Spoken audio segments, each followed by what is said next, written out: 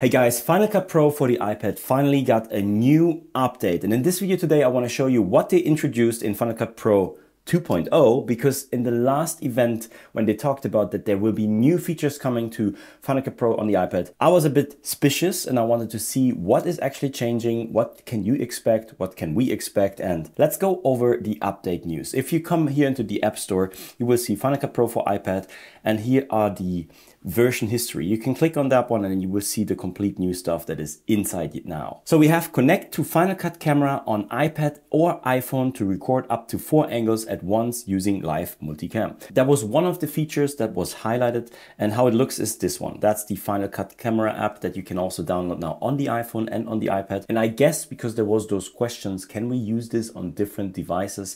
At the moment, I didn't hear or see that there's another way how we can do this. So currently this functionality is limited to an iPhone or iPad. So, but on the iPhone and an iPad, you can basically install that, use it as a camera, because you have a couple of more settings than the regular camera app. So it's basically in competition to the Blackmagic camera app.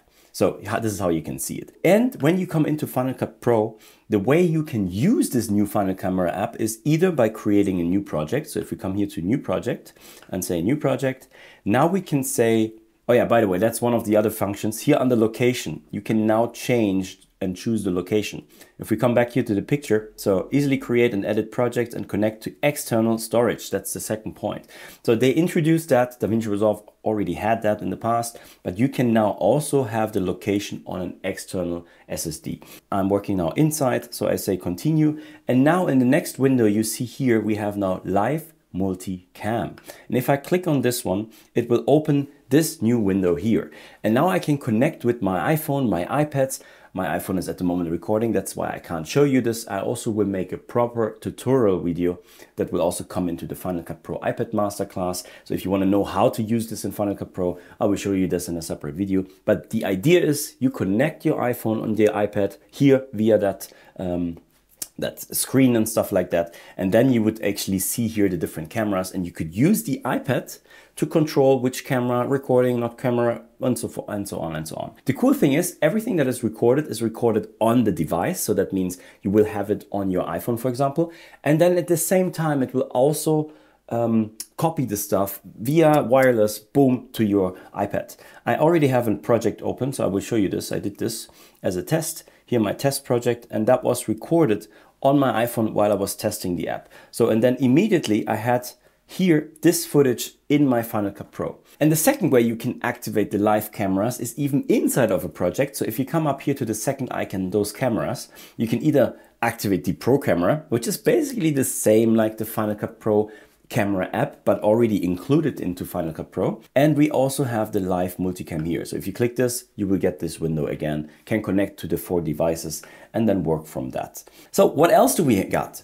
Dial in your exposure with shutter speed and ISO controls in the Pro camera mode. This is basically everything that the Final Cut Pro camera app can do, can also now the Final Cut Pro camera that is included can do. So if I come here to the Pro camera app, it has all of these settings. One setting that I noticed that is now added is, for example, if I come here to the settings under tools, what we can do now is focus peaking.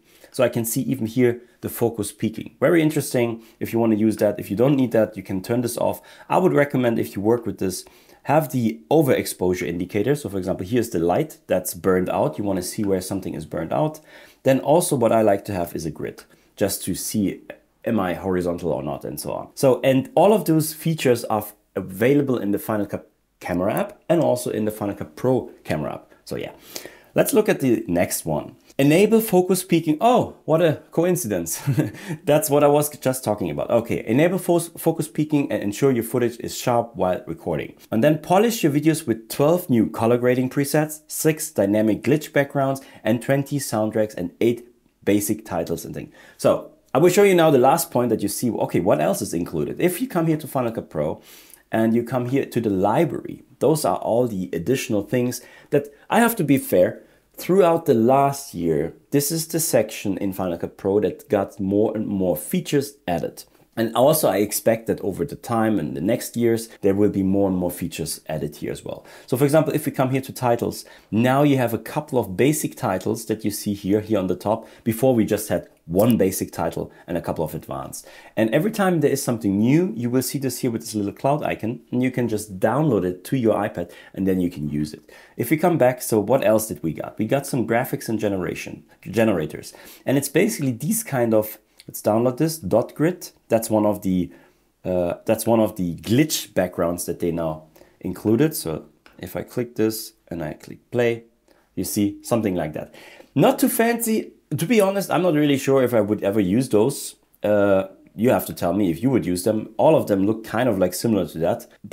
I'm not impressed, to be fair, okay? I don't want to trash the app and stuff like that. You can do a lot of things with Final Cut Pro on the iPad, but for calling it 2.0 and letting us know that this is such a major update, for me, it sounds like a minor update. Sometimes DaVinci Resolve on the iPad does more things in an update than this. Okay, what else? Maybe I'm wrong, right? So 6 dynamic glitch backgrounds, we just looked at that, 20 soundtracks. So DaVinci Resolve, Final Cut Pro on the iPad included something very interesting here on the soundtracks.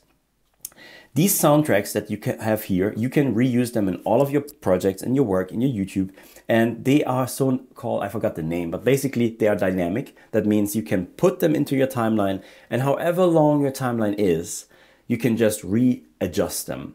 They will automatically change their ending depending on how long your music or video is. That's the cool thing. At the same time, you have to listen to them if you find something that you really like. Most of the times, I was not impressed. I haven't here the new ones. You can see here it's the same. You can download them and then use them. Play around, maybe you like them. What I can say is if we look at this now, it started maybe like with 15 or 20 soundtracks at the beginning, and now we have a lot of more soundtracks. So this library is definitely growing. And if we go back to the notes, that's it. There is not much more for version 2.0 that we have. We have the Multicam live camera stuff, which is an amazing upgrade. I don't want to trash that, that's really good. But I expected a bit more, and I want to explain you now why I think that. For me, DaVinci Resolve, Premiere Pro, and Final Cut Pro, they are all these softwares on the desktop, on laptop, which I compare to each other. I know each of them is a little bit different, but I all put them into a category of, okay, if you really do want a professional work, then you use one of those softwares, right? But here on the iPad, DaVinci Resolve is the same like DaVinci Resolve on the desktop. Yes, with a couple of limitations also because of iOS, like the iPad OS and some of the stuff, but we figured out that you can have all of the tabs open. So that means you have color page, you have fusion page, you have basically, it is the same software, and you can do basically 80 to 90% what you can do on a desktop, even on an iPad from the get-go. Like on every time there's a new update with DaVinci Resolve, you also get it. So I'm not trashing Final Cut Pro. If they would have announced it differently, if they would have said, okay, that is they tried to tell like you can start a project here and then later bring it to Final Cut Pro on the desktop, but we don't really have the opposite, like starting there and bringing it there. It's not completely true. There is actually, there is a way to do that, and I even explained that in the Final Cut Pro iPad Masterclass, so you can actually get projects from Final Cut Pro, but not officially. We have that not officially, and also the workaround does not work 100%. You have to really take into account what kind of effects and what kind of elements you use from Final Cut Pro on the desktop, because not all of them are supported here on the iPad version, and that is my big thing. So I always get asked, like, which software should I use? Should I use Final Cut Pro for the iPad, or should I use DaVinci Resolve? So if you're a filmmaker like me and you used Premiere Pro and Final Cut Pro, then this is a no-brainer. You can use Final Cut Pro for a couple of maybe functions like the live drawing and play around. I have it too, right? But I also make videos and I have a course on it, right? I sell it. But, like, I sell the knowledge, not the software. But DaVinci Resolve is the program that I use. But here comes the thing. There's a lot of content creators or beginner content creators who don't really care about the big program. For them, DaVinci Resolve and these kind of softwares are even too complex. They need something simple. Or, like, people always ask me, like, here's my iPad, right? I have the keyboard, I use the pencil, and for DaVinci Resolve, that is perfect. I would always say use the keyboard for shortcuts to optimize your workflow to be faster. But if you really just have the iPad, then Final Cut Pro is more is better optimized. You even have this jog wheel stuff and everything, and it is just more thoughtful. And the limitations here in that, am I still recording? Did I just cut off my recording? I have to double check. Did I ever started recording?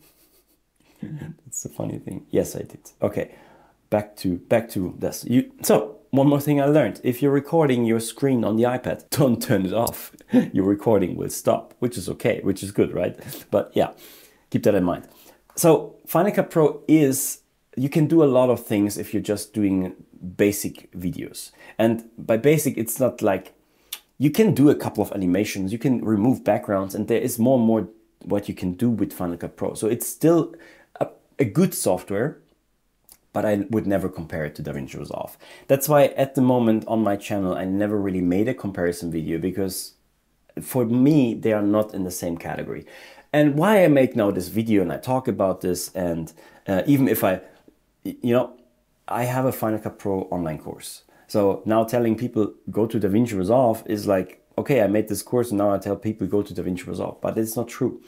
If you just need a software that is just reliable, fast, you can do it. You have an iPhone, it works very seamlessly, like you now see with the multi-live view stuff. You come from Final Cut Pro and you love Final Cut Pro and you just want to have it on the iPad. I think for that it's okay. It's okay. You can do most of the videos. But if you need more advanced stuff and you want, and you maybe even use DaVinci Resolve on a desktop, yeah, then there's a no-brainer. You go for DaVinci Resolve. That's the video from today. I hope you liked it. Let me know what you think in the comments. Maybe I didn't see something, maybe I missed something, maybe my interpretation is not completely correct. I'm also honest, I didn't watch any of the other YouTubers. That is just my feedback on that app, and now seeing what they included.